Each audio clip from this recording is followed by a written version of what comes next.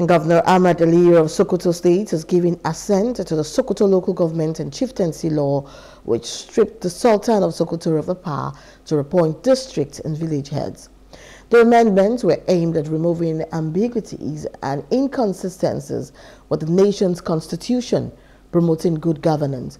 Aliyu expressed concern over the tension created by the proposed amendments and praised the State House of Assembly for their maturity and patriotism in handling their amendments. He also thanks the people of Sokoto State for their unwavering support and sought further assistance to achieve the administration's development goals.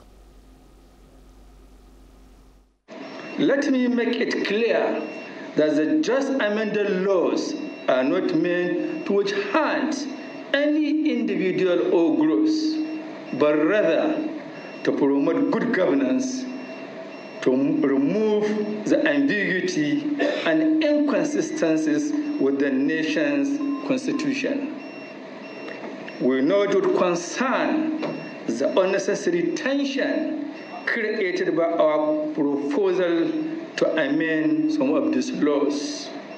Some of their actions were politically motivated, while others were done ignorantly without care to ensure from the right quarters on the duties and intention on the amendments.